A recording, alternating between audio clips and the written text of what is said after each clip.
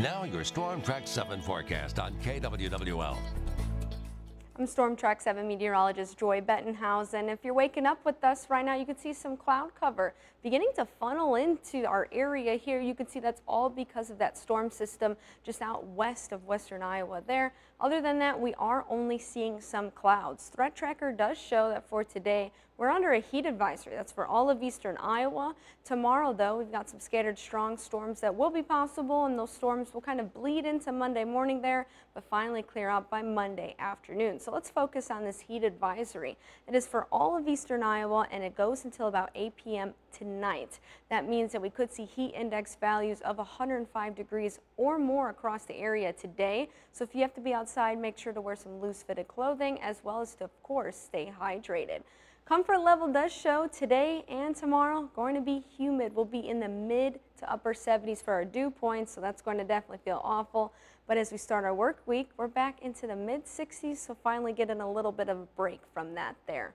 Future track does show we'll have mostly sunny to partly cloudy skies for much of our morning there. Not too bad to start off the weekend, but we could have a couple isolated showers and thunderstorms later on this afternoon into the evening hours here.